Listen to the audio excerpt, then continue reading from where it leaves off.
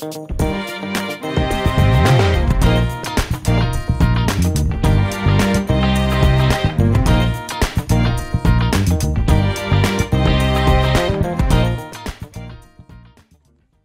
everybody, my name is Sharon Quinn and I'm also known as the original runway diva, and you are watching Model Behavior. Class is officially in session. My guest lecturer today is professional actor, producer, director, writer, and talent manager Jacqueline Kennedy. She is also the author of the new children's book, Shoop Dooby Doop. Welcome to Model Behavior, Jacqueline Kennedy. Thank you. I don't know why I'm having so much trouble with the title of that book. It's okay. So what's going on, girl? Thank you so much for coming. Thank you for having me. You know, I got a lot of questions, a lot of questions to ask you because you do a lot of stuff. I do. But let's start with the children's book, since that's right here. How did you come up with the concept for this? So my mom is a teacher. I'll say is because even though she's retired, she constantly teaches all the time. And one day I saw my nephew on her lap, and she was just teaching him one or two things, and he was about 3, and she was doing the at words, at, pat, scat. And anything that begins with anything in the alphabet, just put it with an at, and you have a word. And I said, that's kind of interesting. And then I kept thinking about it, and I wanted to put that to rhyming and your first sight words, Pat, and her cat Matt, and he wears her hat. Oh, like Cat in the Hat, like Dr. Seuss. Very similar. Okay. And I wanted to basically show color as well, diversity in our books. So with that, it's called Shoop Dooby Doop because she also scats. Shoop Dooby Doop Dooby Doop Dooby Dooby Dooby Doop. Okay, and then it repeats itself. And then repeats itself. So how did you self-publish this? I did. How long? Talk me through the process. How long did it take? Well, the hardest thing for me was finding an illustrator that I liked, and I liked his work, Marcus Williams. And so once I found his work and we spoke and I liked his energy, then my publisher, who is actually in Atlanta, they put everything together for me. They put the rights together. They did everything for me with me there. Okay. So with that, I still do my own, just getting the book out there through Amazon, going out to book signings and things of that nature. Okay, so now I've had other authors on. And they've all told me that editors, illustrators, all of these things are very, very important. Correct. So how does one find an illustrator? So basically, I self-published, but then I have my illustrator, my editor, and everyone in one package with one company. Even though they don't help me push the book as much as I push the book myself. Okay. So that is actually what I did. And what I've done, and what I will continue to do probably is utilize them to help me get my book out there. But not everybody has an in-house, a publishing company with all of that stuff in-house already. They do not. So I was just, I guess, I can't say lucky, but my business partner through Rick-A-Leg, which is my talent management company, he helped me find this company that already had some of those things already in place. Okay, so now you self-publish, but you have a publisher. Well, well, they don't help me push the book, get the book out there. But so I guess I do have a publisher who helped me put everything together. So maybe I'm misstating that. So But did you pay for everything? Oh yeah. So then that's self-publishing. Exactly. Exactly. That's how I feel. I self-published my own book. Yes. Okay. Yes. So now, you said that it took you. I'm stuck on this illustration because I love this color. This cover, it just jumps right out at you, which is what I understand. It's her eyes that get you. Actually, it's the thing about a book, though. People won't pick it up if the cover doesn't jump out at them. And you said it took you a minute to find someone that had the right chemistry with you. Correct, because I went through a few people, and their work was great. Is great. However, I wanted someone that could give justice to the character of Pat, and then the cat as well. Basically, when I say that, her hair had to be right. Her eyes had to look a certain way for me. At one point, they were just a little too small. Even though I did find Marcus, I still had to have him go back and talk him through, okay, I want the eyes to be a little bit larger. I want the cat's eyes to be a little larger because I wanted to really attract children, period.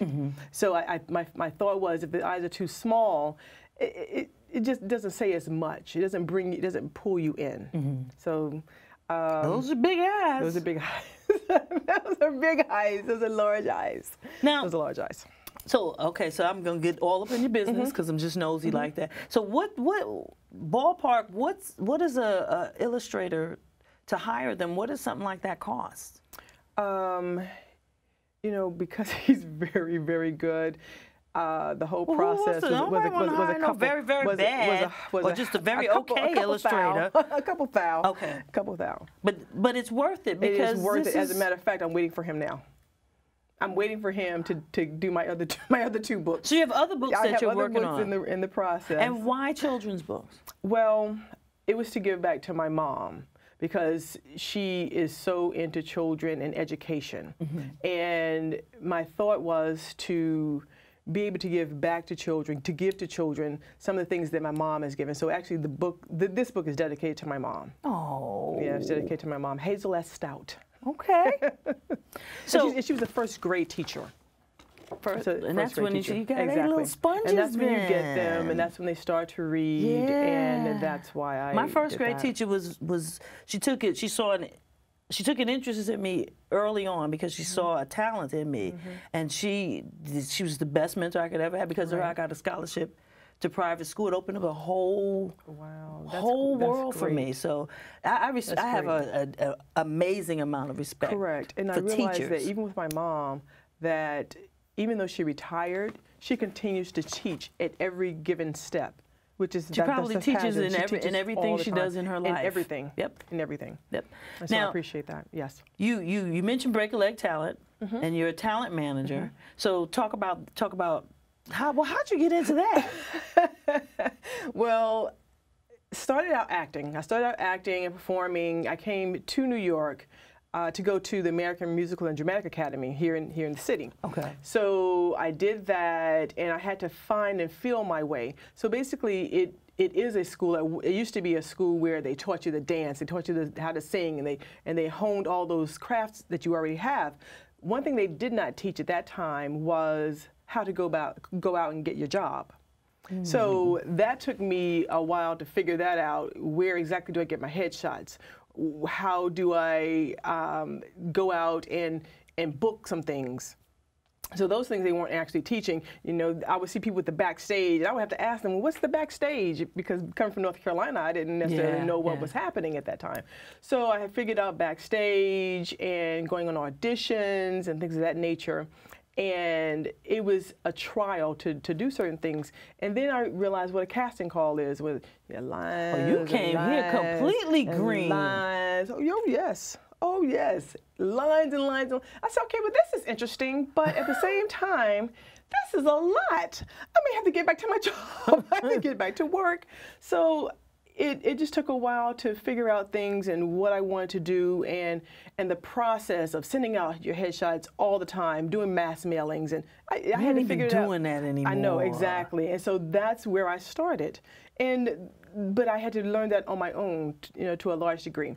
So what I did was I started a production company called Kennedy Productions at first, which was in Brooklyn, and I had open mics.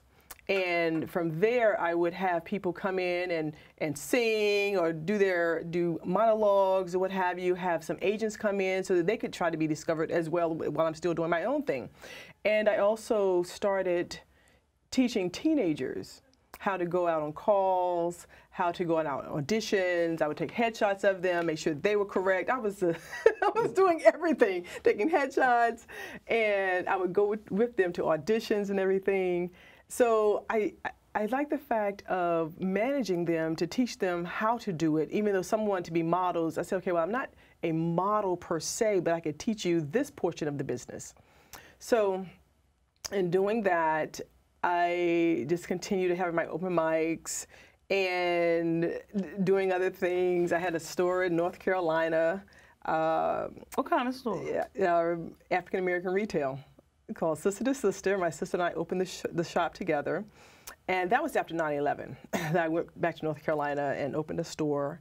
And I was doing some production work there for another TV show called Not Just the Blues, which talked about trauma in the black neighborhoods. So I helped them produce that show there. And then when I came back to New York, I continued the acting and going on different auditions and shooting commercials and booking commercials, some commercials and things. And from there, fast forward now, break a leg talent management. I spoke to one of my managers, Rose Saez. Okay. And I told her that I wanted to do some of that myself. Especially if I went back to North Carolina, I wanted to be able to do the talent management. And so she introduced me to my current business partner, Mark Ham. Okay. And from there, he was so fast. I'm thinking it's going to take us about 6 months or so to get everything together. He was like, no, we're going to put up a website. We're going to put up a website. You'll handle New York. I'll handle Atlanta. And together we'll do Charlotte. I said, excuse me? That's a little fast. What are we talking about here? So I said, okay. So before I knew it, within a month's time, literally, we had a website up. We started having seminars. We started going out recruiting people, seeing who needed assistance with just getting themselves out there and doing it correctly. And you handle actors and singers. We had a poet. We had some book writers. Some authors, but we realized that and we had a lot of children at one point as well. Mm-hmm. But there are different things that come with working with authors. It's not the same as wanting to see your talent singing or acting and making sure that they're getting out there. The authors, it was a little bit difficult to find a route for them, for us. Okay. And with children, as dear as they are to my heart, shoot, doo-be-doo, as dear as they are to my heart, it's difficult to work with them because you have to go through their parents. Yep. And working with their parents became a little bit difficult for us because they can't get off work. Little Johnny needs a new pair of shoes. I have to go out and get that before I get him to the audition. No, we need you to be there at the audition at this time. And so that became a little difficult for us, so we pulled out of that. And so now we just pretty much work with adults. Okay. So, and then you've had success? Mm-hmm. Yes. We don't have anyone that's huge, but we have a lot of people that work on commercials, Orange is the New Black, McDonald's commercials. They're going to be huge later. Exactly. So we just stick with it and we love it. Work is work, and that's what we tell them. You know, there's something that you often tell your models that you work with: be professional, be on time, which is be early. Make sure that you communicate with us, confirm.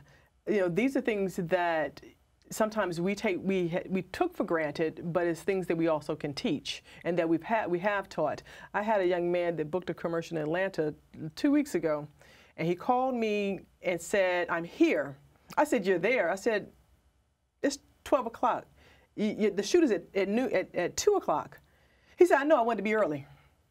I said, "That's 2 hours early." Yeah, that's a little too early. I appreciate it. Go grab a coffee nearby, but yeah, I don't get no place so 2 hours early. Him being there that early, and then you have some that will be there. I had one that was there and then left because he just didn't know how, know the ropes, and I was like, but this.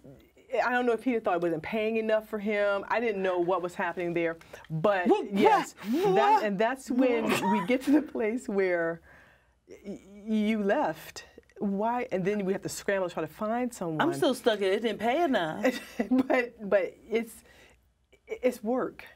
And that's what you want. You got lots of paying gigs that you can walk away from one? I'm just like, what is going on here?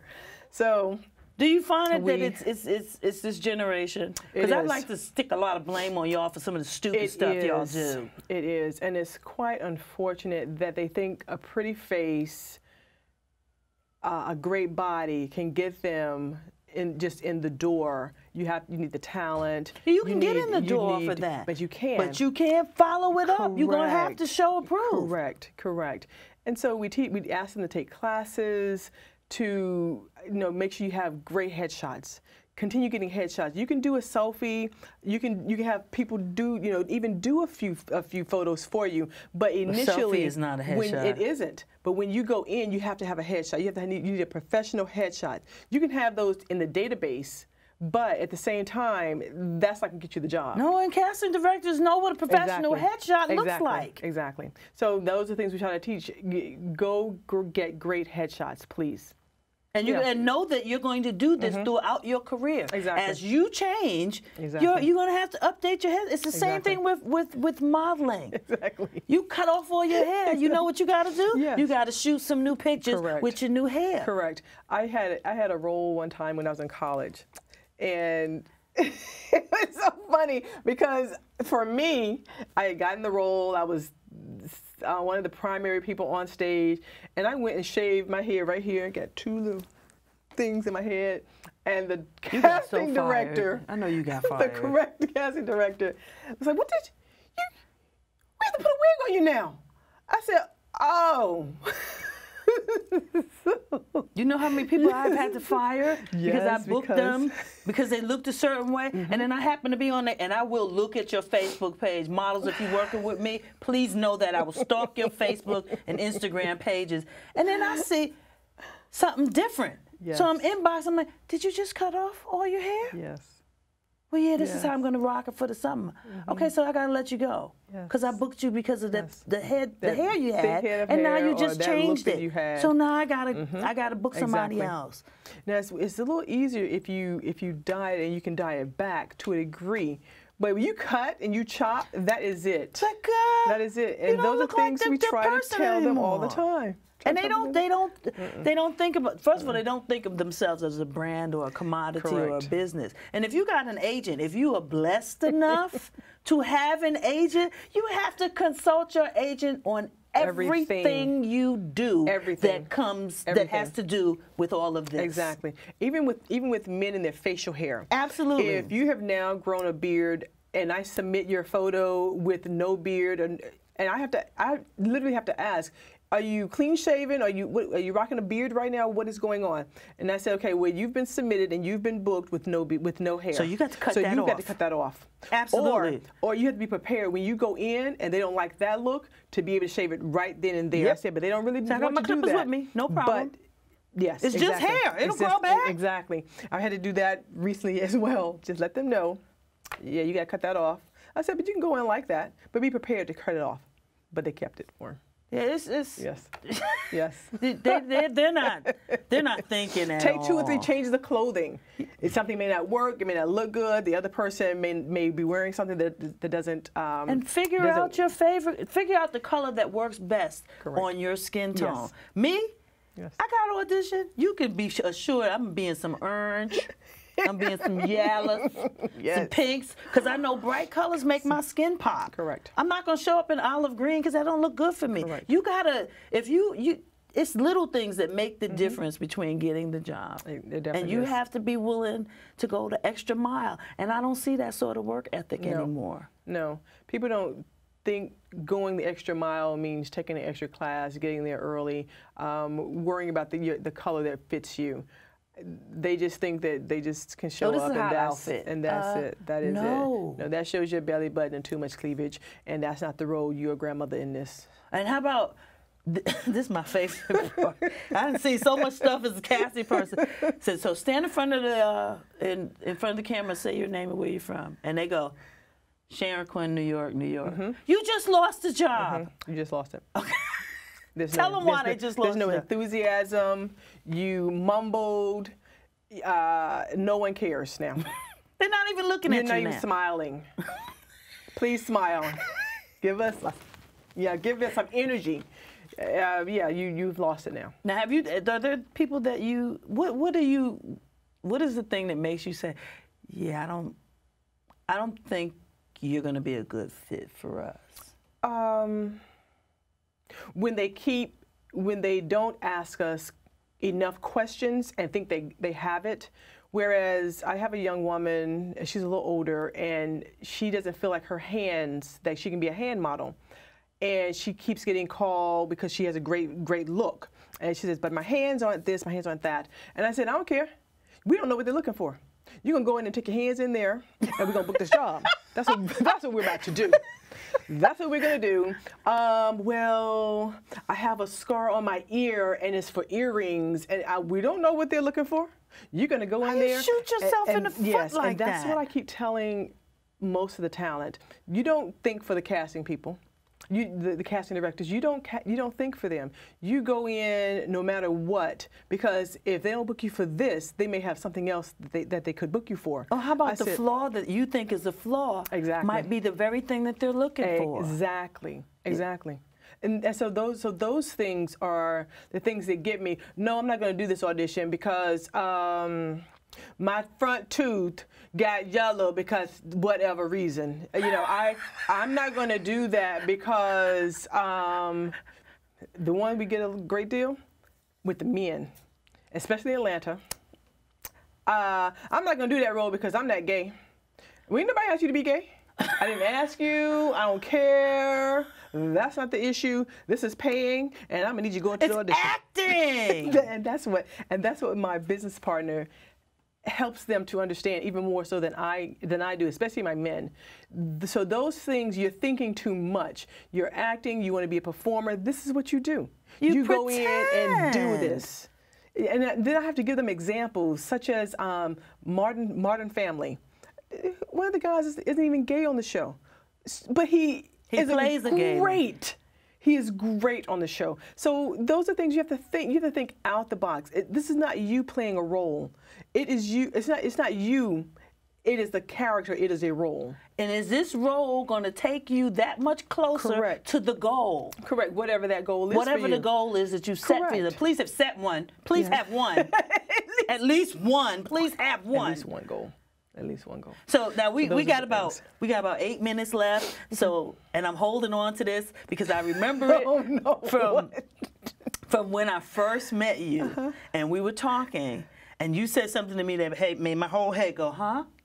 You said that you used to be a professional race car driver. Yes.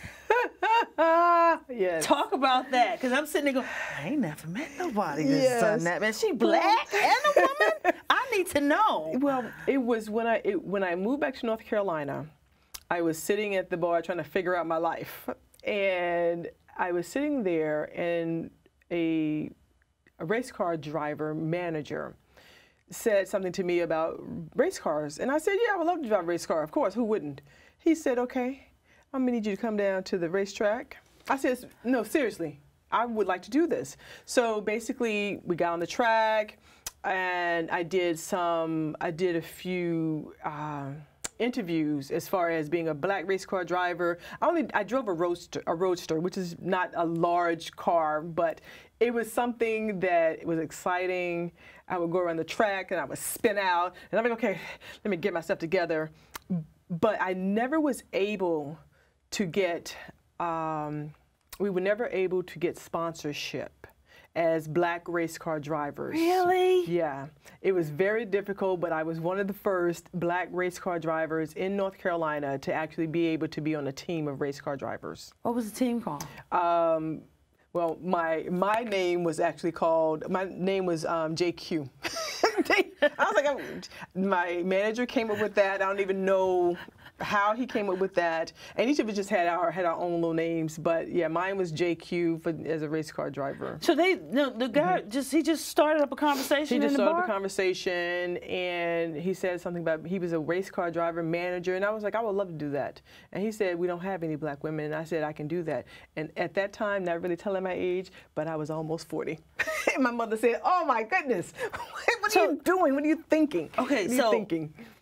And he took you on, and they gave you the training? They gave me the training, and then he would take me out to go do speeches about being a race car driver and what that would look like for black women in this era of not having any black. And actually, it was almost right around the time of Danica Patrick. Oh, it was it's about that time, but there's so many different things. You have to have a sponsor. Well, that's with everything. Yeah, but the sponsor to get the car, to get the time to do the racing. So, yeah, it was. Okay, so I wish I could have done more of it. I want to know, because, okay, I like to drive. I am not the world's greatest driver, and you don't want to ride with me at night. But and I understand why, but go right ahead. But, so what's it, is it scary as it seems to be? Particularly when the car is going out of control. It can be, but your adrenaline is so high that it's just fascinating to be able to take this piece of metal so fast around a track that it was never scary for me until at one time I spun out. But you didn't flip over. I did not flip over. I did not flip over, but I spun out, and it was like, whew, okay, let me get up and shake this off, and let's go again. But because I just really wanted to do it, and I really wanted to be a first at something, you know, that was so exciting for me. And you don't talk about it. I don't talk about it. You don't say anything about it. I don't even talk about it because it's like, that is amazing. It's one of those things where I wanted it to be more than what it really was. Oh. And we just couldn't get it to take off. Okay, one more question. Inside the car, so is there? I know there's the netting and stuff. Is there more stuff in the car to protect? So it's just like being in a regular car? Actually, I think being in a regular car is much more, I felt like there was much more protection other than my helmet, the netting, and it's very confined, but there wasn't any cushion in these that I was in at that time. Now, because there've been so many crashes and things, they're much more protective. But at that time, it wasn't. Driving my own vehicle was much more protective. Oh, you see my, okay, I'm sorry. Because I've been in a car that has done multiple flips. It ain't cute. Yeah, it's not imagine. cute. Yeah, but no. So I can't see some, and I like to drive really fast, but I only like to drive really fast when there's only like one or two other cars on the road. Yeah. I can't do it with a whole, bunch of people. It's very interesting because sometimes, even now, just driving, I have to be mindful not to go too fast, not to get a speeding ticket, because if I have people in the car with me, and I do a lot of, but it's defensive driving the way I do it. I can see ahead, I look forward, look ahead to see. Yeah, I look ahead to see what is my next move. It's like a game of what's the next move to be able to get further down, I can't down play this that road, game. down I got the my track. nervous driver. Yeah, no, I love it. Now we got about 2 minutes left. Yes. So tell them real quick how they can find you, how they can find the book. Jacqueline Kennedy at breakalegtalent.com or info@breakalegtalent.com, and my other company, the Kennedy Project, which is projects@thekennedyproject.com. Okay. You know what we did not talk about? We did not talk about Cash Cab. This was my buddy on Cash Cab. It's on YouTube. Go Google Jacqueline Kennedy and Sharon Quinn Cash Cab. They putting us in all the promos. Yes. Y'all got to go check it out. In the meantime. And Bobby Flay. Yes. Throw down with Bobby Flay. Yes. Y'all got we famous. But we just about out of time. I want to thank my guest, Jacqueline Kennedy, for sharing her industry knowledge with us today. Thank you. Now, before I go, I want to leave you, as always, with a few thoughts. I want you to, 1, remember that you can't change the game until you first learn the game.